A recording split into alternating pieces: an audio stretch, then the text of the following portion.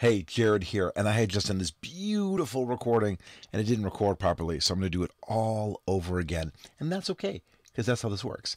So I'm right now inside of Adobe Audition, and I want to talk about how we can mix and edit a multi-track recording. I'm going to do this as cleanly as possible, so I'm going to come over here and I'm going to go to Edit, Preferences, Audio Hardware. I don't know if it's going to allow me to record from two recorders at the same time.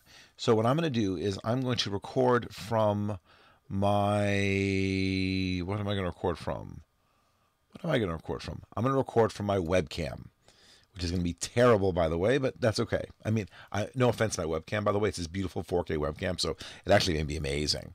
But let's come over here and see if that's going to be my microphone. So I'm recording with my microphone to record this demo, but I'm going to use the webcam to record. So I need to learn how to mix two audio sources together.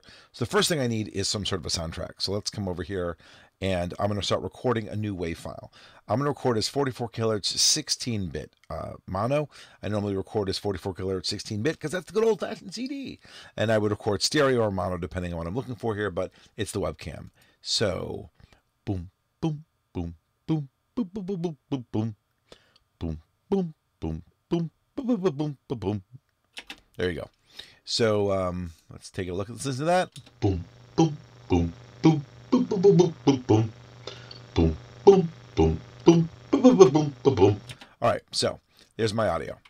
Beautiful. It loops. Boom, boom, boom. Oh, horrible buzz. Boom, boom. What a horrible buzz. Boom, boom, boom, boom, boom, boom, boom. All right. First things first. Let's see if I can get rid of the noise. So I'm going to highlight some noise, and I'm going to go to Effect. Noise Reduction, Capture Noise Print. Then I'm going to unclick that. Effect, Noise Reduction, and let's preview it. Boom, boom, boom, boom, boom, boom, boom, boom, boom, boom, boom, boom, boom, boom, boom, boom, boom, boom, boom, boom. Real mechanical. Boom, boom, boom, boom, boom, boom, boom, boom, boom, boom. But I have a WAV file, and that's all I really needed. Now, reminding everybody that the loudest your WAV file can be would be the normalized volume. This is not where I'm at right now. So if I were to come over here to Favorite, normalize to -0.1 decibels, that's as loud as it possibly can be. And it's way too loud, but I'm going to leave it there because I'm not going to worry about loudness at the moment. I'm going to say, what is the loudest I can be? And I'm going to come over here and I'm going to save this as a WAV file. And I'm going to call this, save it to the desktop real fast because I really don't care where files go. And I'm going to call this my background music. Beautiful. There it is. Done. Now I need some voiceover. So I can leave the file open or I can close it. Doesn't really matter. I'm going to leave the file open. I'm going to make a new file, new audio file, again, 44 mono 16. And now I'm going to give myself a soliloquy. Hello, how are you? I am great. Greatness is within me.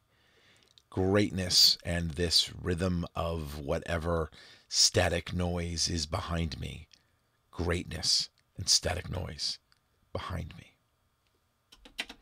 All right, now I'm going to zoom in a little bit because this is like crazily zoomed out. There we go. So that's all I recorded. Hello, how are... Look at that beautiful noise. I'm just going to delete all that. I'm not going to worry with the noise print on this one. Hello, how are you? I am great. Greatness is within me. Greatness and this rhythm of whatever. All right, so I've got this file, and I'm going to save it as well. And I'm going to call this as my voiceover file. Now, with my voiceover file, I have to be careful. With my music, I'm more likely to build a long piece of music or several long pieces of music together, maybe get rid of some of the negatives, the plain space at the beginning. With my audio, I might want to chop it up a little bit better because I might want to like slide things around. So for instance, hello, how are you? I am great. That might be one file. And so what I'm going to do is I'm going to click on copy to new, which is great. I love that one. So I can come over here and say part 1. And then if I come back over to my voiceover, I can click on this part. Greatness is within me.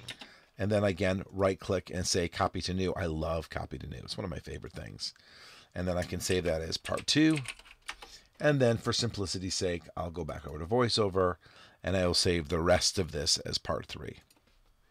And again, this is only if I want to make sure that I can, change things around a little bit. So now if you look, I've got a whole bunch of WAV files. I've got one background music file, but that could be 10 background music files. And I've got 3 different VoiceOver files, part of the big VoiceOver file, that I can rearrange any way I want. Now, I did not normalize these yet. And I say yet, I could normalize them if I wanted to. I do like everything of equal loudness when I start. Just a good habit for me, because then I know I can always bring it down without having to worry about it. So if I come over here and I click on normalize, save, and I'm going to normalize each one. And again, that's just going to mean that I don't have to worry about things being any louder later on. You can always bring it down, but you never want to bring it up beyond this. So when I come over here and start messing with volume or gain, I never want to make it louder than this. That would be bad, but I know anything lower than this is safe, and I don't have to ever worry about being higher than that. Let me undo that. All right, so now I've got all my files. Let's start up the multi-track file. File, new, multi-track session. Now when I do this, it's going to ask me what I want it to called, where I want it to called. This is my big demo. And again, I'm doing 44 kilohertz, 16-bit. And again, stereo in this case. I can do mono. It doesn't matter. Yes, I'm going to overwrite the demo that I messed up. Now, my favorite part of this is that you're looking at his linear tracks. You've got your timeline across the top, and then, of course, you've got linear tracks. So let me come my music, my background music, and throw it in there. And the funny thing is I can keep throwing it in there, right? I can just keep throwing it in there, and you can see it's trying to do a crossfade there. I'm not going to do that. I'm just going to let it bump into each other. And again, if I needed to, I could zoom out, and I could keep scrolling as I needed to keep going beyond here. I can go as far as I need. So I can keep adding and adding and adding more and more and more. So now I have my background music, and right now it's a little over 35 seconds long. So I don't know if I want my background music to be louder or softer. The cool thing here is that instead of changing the individual volumes on all of these tracks, they're already all maximized, and instead I'm going to come over here and I'm going to lower. See, volume is set to 0. I'm going to actually lower that volume. And I can lower it as low as I want. And that's nice, because you never, such thing as too low is just turned off. Now I can come over here to this track, and I can drop in part 1, I can drop in part 2, and I can drop in part 3. And then I can put them wherever I want to. Hello, how are you? Obviously that's way too loud, so I can drop that as well. I am great. And I'm going to keep figuring out how loud I want it to be. Greatness. And greatness. And this rhythm of whatever static noise is behind me. Greatness and static noise. And if I wanted this one to be quieter, I might bring it down to this track instead. And instead of going to negative 10.5, I might go down to negative 15. And the thing about it is that these tracks, it's the volume for the whole track. So this is one volume, this is another volume, this is another volume. And it is what you hear is what you get, so I would definitely do this with headphones on. Hello, how are you? I am great.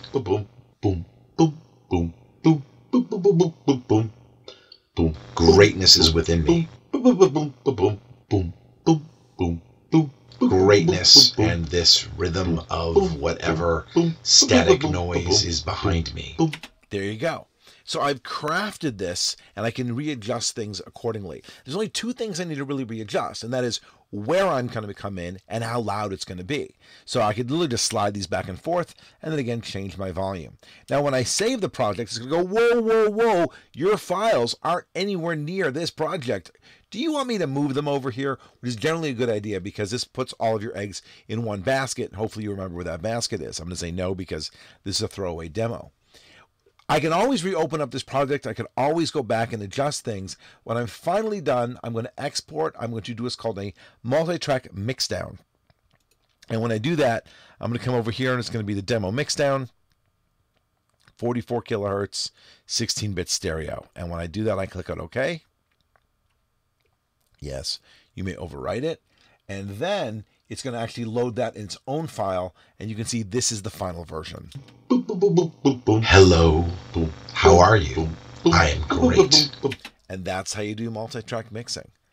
Obviously, you could do a lot better, but this is a real baseline beginning. Learning to use Adobe Audition is very, very useful. The idea being is it is the Adobe audio editing program. It's very much standards based. The thing that you've got to remember is to really, I like to look at it as about keeping each audio file as clean as possible. So every audio file I want maxed out volume wise. I want it normalized. So I only can use that volume and lower. I never have to worry about going, am I being too loud? Normalized takes care of that for us. I'm going to make sure that I clean up the ends of my audio files so that basically everything comes in at the exact moment. And then I can sort of rearrange things as needed in the multi-track mixer. All right, my name is Jared. I hope you find this video informative. It's not that hard, but it does take practice and headphones. Practice and headphones. You really, really, really want to be doing this with the headphones so you get a real sense of balance here.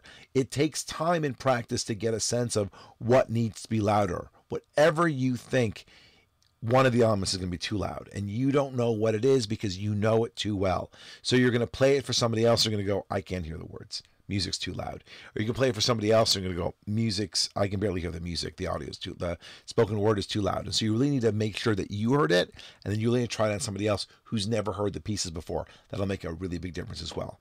All right, if you have any questions, make sure to message me, and we'll go from there. Thanks. Bye.